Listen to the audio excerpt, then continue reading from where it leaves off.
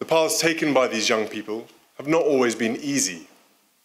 Many have overcome adversity and prejudice, but they are driven by courage, compassion, and commitment, qualities shared by my mother. Their stories remind us of the importance of organisations like the Diana Award. I thought he was very good. I thought the speech was brilliant. I thought there was a couple of very strong lines in it. I think he said, I know that he was talking about his mother, Diana. He said, I know she would have been honoured to see a charity in her name doing such inspirational work to uplift young people from all corners of the globe. And he went on to say, he says, she taught me that everyone has a potential to give something back. Everyone in need deserves a supporting hand in life. And he said that with great meaning. And of course, most of these recipients would have never have known Diana. I mean, Diana's been dead now 27 years, or she will be this year. And most of these people were, some are about that age, maybe just a bit younger, but they'd all done amazing things. And from all parts of the world, Nigeria, Sri Lanka, India, Canada, and one lady from the UK. And it was amazing that this charity, this Diana Legacy, has helped over 50,000 youngsters. And he's so proud of it. He was very smartly dressed in his dinner jacket, and he was brilliant. Posed up with all the groups afterwards. It was a very inspirational evening, and I was so glad I went. I mean, it was tiring. I mean, it was at the Science Museum, and he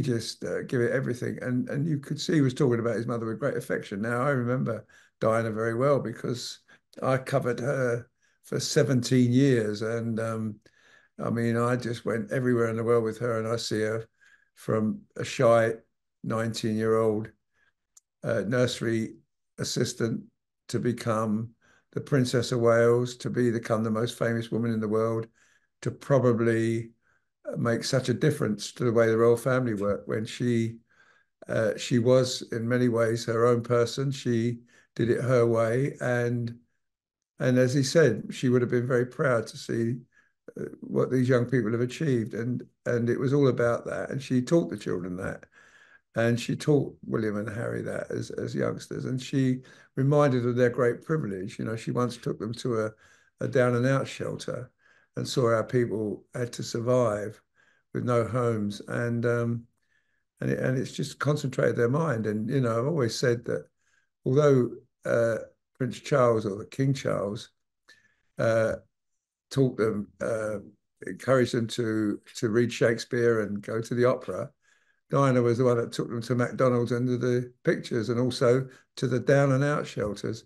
And that gave them a pretty grounding in life. So in many ways, watching the awards last night, I was thinking a lot about Diana. I was thinking about those great years with her, the quips, the way she would banter with you. You know, I remember once saying to her, she had a very short haircut, and I said, you know, if you get it cut much shorter, you'll look like Sinead O'Connor.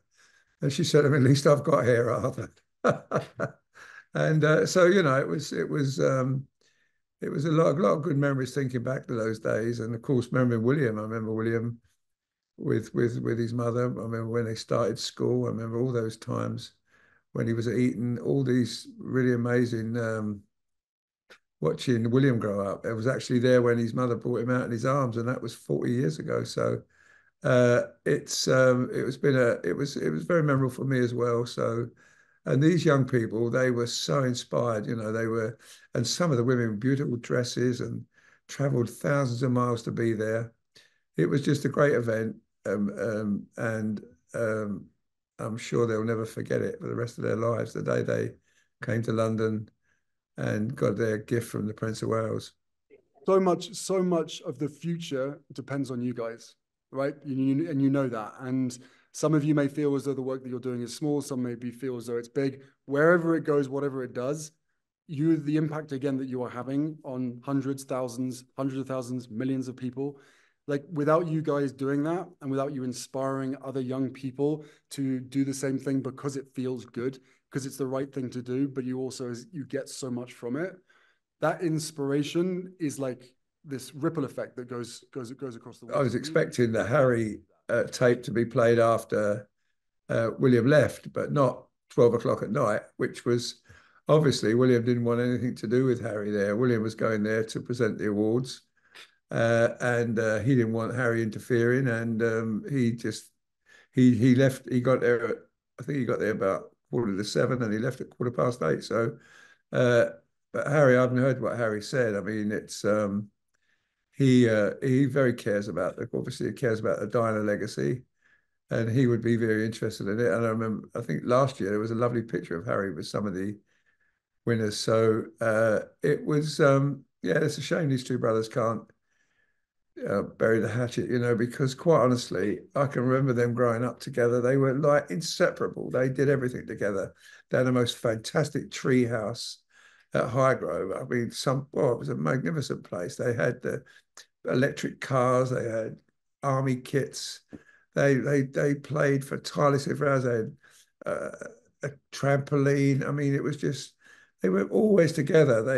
I remember, and they used to sort of laugh about each other. They would take the mickey out of each other. I remember once William telling me, Harry, stop moaning. We'd just gone to Sandhurst. He not stopped moaning about how his feet ache from all the marching, So that's how and he said, when he takes his shoes and said, I'll put them socks back on, Harry, And so they were fun together. Now they don't even look at each other, and they don't even want to be in the same room as each other. Well, certainly William doesn't anyway. It's such a shame, really, because, that schism, somebody's got to do something about it. And I hope probably they come to their senses one day and realize this is stupid. These are, these suffered an awful lot when they were young, when their mother died. I mean, what agony that must have been. And they just clung on to each other then.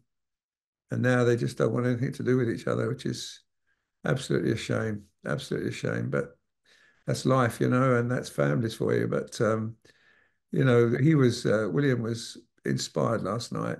When he was speaking about his mother. So my mother always taught me to do that. He said that in one of his phrases. My mother always taught me to do that. So obviously it was, it was, I don't know, I think I have it every 2 years, but it was absolutely brilliant. I can't tell you. Well, I think I don't really take much notice of what she does anymore. I think she's been the cause of a lot of this. I mean, it's no secret that, she was never talking to her family. It was only one member of her family at her wedding.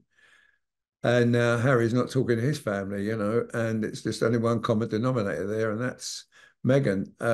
Sadly, I wish this would end. I wish that they could get together. I wish they could hug each other again, but it just doesn't seem possible. And her launching her own program, I mean, she's got to do something, I suppose. Got to keep the money rolling in, and she's got to monetize their popularity now. I don't think it's going to last forever, personally. I think that it will wane. I think that, but Harry was such a star here when he was in the member of the royal family. He was a joy to work with. I can't tell you, he was just a fantastic person to work with. And I thought at one stage he was the most, as far as some readers were concerned, he was the most popular member. He couldn't do no wrong. He was just, if ever he did wrong, we forgave him immediately, because he was a full-on 100% committed to supporting the royal family. And sadly, that's no longer the case.